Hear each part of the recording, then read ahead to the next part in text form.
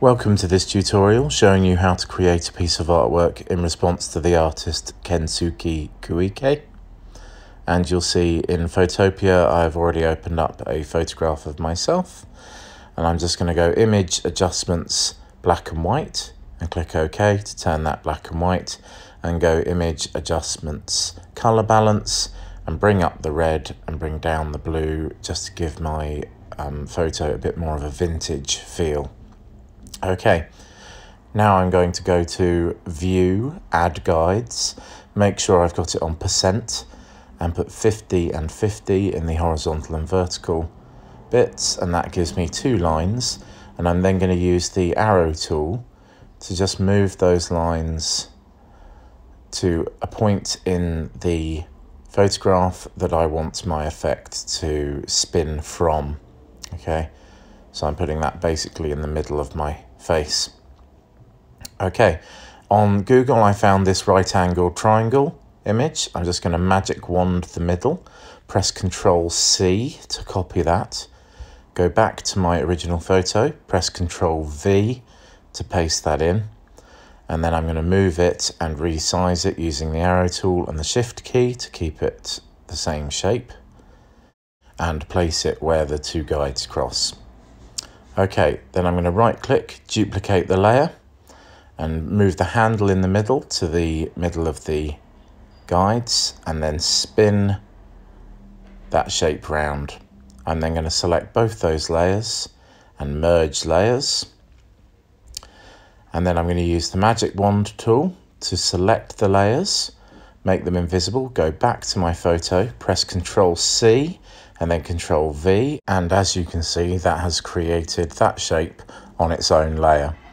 Okay, then we go back to the shapes again, and we use the arrow tool and the Shift key to spin them round a bit, and then the magic wand again to select them, back to the original photo, press Ctrl C, Ctrl V, and that's got those shapes onto their own layer.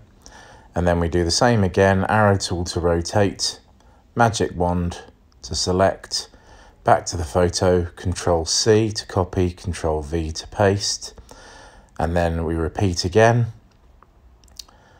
moving the shape, getting the magic wand tool to select it, going back to the photo, Ctrl C, Ctrl V to paste that onto its own layer. So I now have that shape 4 times in 4 different rotations. Okay, I can make the original shapes invisible now, and I can begin using the arrow tool to spin these other shapes, the other layers, to different points depending on where I want them to be. Okay, and as long as you're pressing Shift, they'll go to right angles very easily. There we go. And that is it. That's how to really achieve this effect. But we're going to do a couple more things just to polish it up. Okay, first thing we're going to do is get rid of the guides. So we're going to go to View and Clear Guides, because we don't need them anymore. And then we're going to go to the top layer of the photo bits, and we're going to double click on it, and we're going to choose Inner Glow. Okay, and we're going to make sure that we've got black as our color on the color picker. Click OK, and then we're going to make sure we've got normal selected, and we're going to mess around with the size just so we can see it, and then bring the opacity right down so it's a very subtle inner glow. We don't want it to be too dark. Click OK, and then right click on that layer, go to Layer Style and Copy, and then choose the other 3 layers and right click Layer Style and Paste, and that puts the same inner glow on all the other bits. Okay, and that just makes them stand out a little bit more, makes it more clear that they're separate from the original photo. Okay, we can then select all 4 of those layers, right click and merge them together with merge layers, and then get the arrow tool and just rotate it one little bit and that makes the image more like Kensuke Koike's piece of work. And that is this piece of work done and dusted.